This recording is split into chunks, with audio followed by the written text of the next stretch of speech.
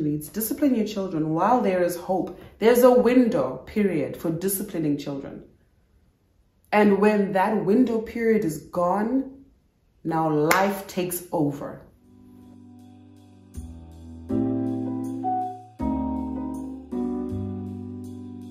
Hi there, Mirella Mack here, and welcome to the Proverbs Challenge, where we read a chapter a day from the book of Proverbs. Today is day 19, and I'll be reading from the New Living Translation. Then later on in the video, you'll see that we'll be making comparisons using the Amplified version, because it's just a way in which it translates certain things and gives a broader understanding to the verses. One may ask, what's the purpose of reading a proverb a day? Now, the Proverbs are loaded with knowledge, insight, instruction on how to live our lives daily, how to look at situations, and how to come out on top of every situation, how to conquer, and how to see the traps of the enemy as we move along. You find that as you read the Proverbs every day, there's always an answer for something you're currently facing. And now, instead of seeking people and things, you can always seek in the Proverbs. And trust me, the Lord is always answering and always speaking. Now, before we begin, let us pray. Heavenly Father, we thank you so much for this time and this moment. Lord, as we read your word, we ask that it seeps into our hearts and into our minds. May we be able to make comparisons into what you've written for us and how to apply it into our daily lives. Lord, I thank you for each and every person that is watching. May they be blessed, may they be covered, and may you meet them at their point of need. In Jesus' name we pray. Amen. Proverbs chapter 19, the New Living Translation. Better to be poor and honest than to be dishonest and a fool. Enthusiasm without knowledge is no good. Haste makes mistakes.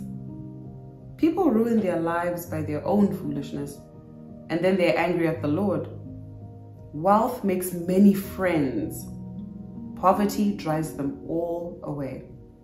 A false witness will not go unpunished, nor will a liar escape. Many seek favors from a ruler. Everyone is the friend of the person who gives gifts. The relatives of the poor person despise them. How much more will their friends avoid them? Though the poor plead with them, their friends are gone. To acquire wisdom is to love yourself.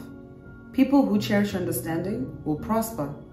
A false witness will not go unpunished, and a liar will be destroyed. It isn't right for a fool to live in luxury or for a slave to rule over princes. Sensible people control their temper. They earn respect by overlooking wrongs. The king's anger is like a lion's roar, but his favor is like dew on the grass. A foolish child is a calamity to a father. A quarrelsome wife is as annoying as a constant dripping. Fathers can give their sons an inheritance of houses and wealth, but only the Lord can give an understanding wife. Lazy people sleep soundly, but idleness leaves them hungry. Keep the commandments and keep your life. Despising them leads to death. If you help the poor, you're lending to the Lord, and he will repay you. Discipline your children while there is hope. Otherwise, you will ruin their lives. Hot-tempered people must pay the penalty. If you rescue them once, you'll have to do it again. Get all the advice and instruction you can, so you'll be wise the rest of your life. You can make many plans, but the Lord's purpose will prevail. Loyalty makes a person attractive. It's better to be poor than dishonest. Fear of the Lord leads to life, bringing security and protection from harm. Lazy people take food in their hand, but don't even lift it to their mouth. If you punish a mocker, the simple-minded will learn a lesson. If you correct the wise, they will be all the wiser. Children who mistreat their father or chase away their mother are an embarrassment and a public disgrace. If you stop listening to instruction, my child, you will turn your back on knowledge. A corrupt witness makes a mockery of justice. The mouth of the wicked gulps down evil. Punishment is made for mockers, and the backs of fools are to be beaten. That's the reading of Proverbs 19 from the New Living Translation. Now let's take a deep dive and see the verses that have jumped out for me. And in the comment section, you can let me know which verse made you question and make you go, or gave you an answer that you had just been looking for. So Proverbs 19 speaks of many areas, just like the Proverbs. From Proverbs 10 going forward, Solomon is making so many highlights. It's like he couldn't contain all that was coming out. It wasn't even like in a specific order. It was just talking about things, and the way it's put out is not that it's random, no, but different people are facing different problems. We cannot assume that we're all facing one thing. And these lessons are to be taught from childhood. That's why you hear him saying, my son, my son. These are things we should have been taught. These are lessons we should be reading and remembering for ourselves and teaching the next generation, and so on and so forth. Because we're meant to be getting better with time. Now, if you were raised in a home where this was not taught to you, now you have to teach yourself. There's a lot of undoing, right? That's going to happen. The only way this will seep in is if you're accepting to the truth. It may be contrary to what you know to be truth according to the world, but I do advise, let's take this in. Let's take the word of God in and test it and see the goodness of the Lord. Okay, so the first verse we're going to be looking at is verse 3. In the New Living Translation, it reads, people ruin their lives by their own foolishness and then are angry at the Lord. Verse 3 reads, the foolishness of man undermines his way, ruining whatever he undertakes. Then his heart is resentful and rages against the Lord. For being a fool, he blames the Lord instead of himself. A number of times we blame God for wrong or things not going our way. Yet we wouldn't have asked of him in the first place. We wouldn't have consulted the Lord to begin with. And then we decide to blame him. You decide to go a certain way that is not of God. You never asked of God. And then you come to ruin and you say, God doesn't love me. God does not like, God this, God that. How could God give me so much sorrow? But you ignored the warning signs. You didn't take good counsel. You didn't listen. If you read back into the Proverbs, there's a number of instructions that we're supposed to adhere to and to abide by, right? To allow us to enjoy the success of those instructions. However, if we decide to live our own way, as a fool does, where you know there's truth out there, you know the word of God exists, but you choose to go your own way. And then when things go wrong, you decide to rage at God. This has been happening for years. Solomon wrote it down. We're not the first. You're not the first. Whenever we want to do our things our way, without actually checking with the word of God, without seeing what does God say about this, without consulting him, without praying, no fasting, nothing. You're just going your own way. You're just marrying that guy. You're just taking that job. You're just catching that bus. You're just going with life, you know. And like the world tells us, do what you want, be free, ask no one. That is the enemy's trap for us not to consult God, not for us to live according to the life-preserving rules that God has set out. Now, you have a choice to either lean into God, lean into his teachings and walk by that, or go your own way, be free, YOLO, right? You only live once and you do your own thing and see how that goes. Then verse 19 reads, a man of great anger will bear the penalty for his quick temper and lack of self-control. For if you rescue him and don't let him learn from the consequences of his action, you will only have to rescue him over and over again. Now, there's people who have chosen to be like, I have a quick temper. It is what it is. Here it says, a man of great anger will bear the penalty for his quick temper and lack of self-control. If you do not have self-control, there's a penalty coming. There is consequences coming. If you're an angry person, quick to anger, you have what, you cash talk, all of that, consequences are coming. A penalty is coming. But now there's people that constantly are rescuing you, or you rescue people. You're just constantly coming for them. They will never learn. I feel at times we are blocking people from their growth. Some people are meant to be left alone, out by figure it out. And God, they will find God for themselves, I tell you. That is now a sink or swim situation. You cannot keep rescuing people who are choosing not to learn. They don't want to listen to your advice. They keep running and doing their own things. And then you run out and go fetch them and help them again. It's time for you to say, right, time's up. You're an adult. May life teach you, and may you find God in the process. It's a sink or swim.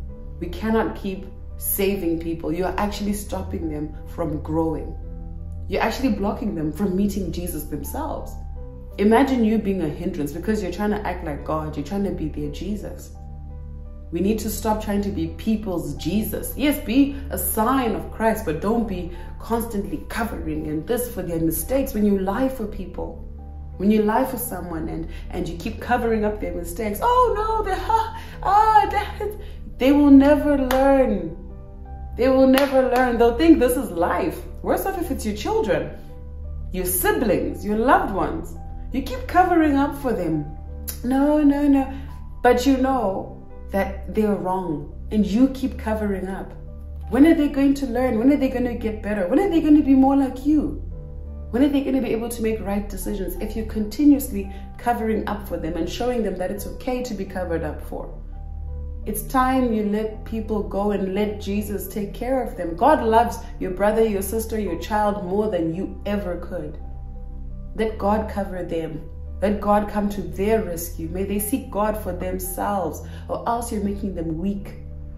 Now, if ever you're to die, and we will, if you die and this person is still alive, and their spine, their God, which was you, is gone, now they're left in the deep end for the first time in years, and they're most likely to drown because you never gave them the opportunity to learn to swim. We need to let people learn. We need to let go and step away from situations. There's a time. Yes, there's grace. 1 chance, 2 chances, 3rd chance, you're on your own, boo. You're on your, it's not dramatic. No, it is helpful. It is necessary. Verse 18 reads, discipline and teach your son while there is hope, and do not indulge your anger or resentment by imposing inappropriate punishment, nor desire his destruction. Discipline and teach your son while there is hope. As parents, it's one of the hardest things to do. As a mom, as a new mom, there's times when I cannot tell my daughter no. But then I always remember that if I don't tell her no, when somebody else tells her no, she won't be able to take it well. She'll grow up in her life thinking that everything is a yes. She'll grow up thinking that everything is going to be fine. Mommy will cover me. Mommy said things happen, and mommy says I can get this, and mommy says that. I'm literally ruining her life. The Living Translation reads, discipline your children while there is hope. There's a window period for disciplining children. And when that window period is gone, now life takes over. And you cannot do anything. And actually, you will never be able to do anything because they're going to start pointing their fingers back at you. But you said, and you said, and you said. A lot of parents are suffering that. A lot of parents have suffered that. And I think even in Solomon's time, he could see that, oh, they spoiled their child. They didn't discipline when there was still hope. You didn't tell your child no. You didn't take away the phone. You didn't switch off the TV. You didn't turn off the Wi-Fi. You didn't tell them you can't go to that party. No, you're not going on holiday. No, you're not doing this. We didn't discipline our children. In time, there's a time window. You can't be like, oh no, if I love them, then you know they grow up in love and what. There's love and then there's spoiling. There's love and then there's you actually ruining their lives. The end says, otherwise you will ruin their lives. If we don't teach our children discipline, our young ones, those who are around us, who are under us, if we do not teach them discipline, they will not have self-control. Discipline is a way that keeps things in order. Now, if a child has no discipline, they're chaotic. They're now a nonsense member of society, and nobody wants to be near them. They're the person who brings disorder and destruction and this and selfishness and all those things. The people that we then don't like because you refused to discipline them. You refused to say, You don't want to share? Psh, take it away. We share. What kind? Don't raise your voice. Don't shout. Don't spit. Don't slap. Don't this. Don't that. But if you just go, oh, it's a child. Oh, it's a child. What? They're being raised. The time is getting shorter and shorter. They turn 1, they turn 2, and this is the end. 3, 19, go, done. And by 19, it's, oh my goodness, by 19, you cannot start teaching how to share. There's certain lessons that are actually for a specific window period. Between 1 and this, it's sharing. Between that and that, it's this. Between this and that, it's there. Now you want to try compact all the lessons when a person is 19. Wake up early. Why are you lazy? No. Now you're shouting. It's too late. When they had the time and when they somewhat worshipped you, if you had taught them to be disciplined and waking up on time and all of that, there wouldn't be a problem here. But guess what? Now you're trying to crank up a 19-year-old or 16-year-old to help in the kitchen, yet you never taught them that. To not talk back. But when she was talking back when she was 6 and 7, you were going, isn't she clever? We're glorifying rudeness. When a child moves around swearing and we giggle, oh, isn't that funny? She said truck. I'm not going to say the word, but you know what I mean. We laugh. It's so funny. And now you've actually just allowed something to be put in your child and they're never going to let that go. We're allowing things to happen as parents, as the people, guardians in society. We find it funny. A swearing kid on TikTok will get 1 million likes versus a child who's preaching the word of God. It's funny how our world is set up. We will glorify a twerking baby over a child who's worshiping online. Training up a child in the way they should go. No, we don't want to discipline. We want to have fun. Teach them to be free. Pick whatever you want. We are ruining their lives. They will always turn around and say, why didn't you tell me? And you go, I wanted you to be happy. And they'll be like, really? Am I happy now? Let us not withhold discipline. It's uncomfortable, yes, but it is extra necessary because we are raising the future generation. In closing, verse 23, fear of the Lord leads to life, bringing security and protection from harm. If I said to you, there's a way you can be protected from harm and you have full security, you would be so eager to be like, where? It's the fear of the Lord. We have to learn how to fear God. Now, the Holy Spirit is the only way we're going to truly learn how to worship God and how to see Him as truly awesome in all His glory. How to respect Him and abide by His laws. How to. The Holy Spirit can help us there. Now, you want a life that leads to success. You want protection. You want cover. It starts with the fear and respect of the Lord. This ends the Bible reading. Thank you so much for watching this video. Thank you so much for coming this far. I hope it's been helpful. There are a number of verses I could have gone into, but like I said in the other videos, this would take 5 years just to read one chapter because there's so much going on and there's so many angles we can look at the word in. But please do take time to get to know the word for yourself, to get it into your heart, to study and to ask of the Holy Spirit, what are you saying to me?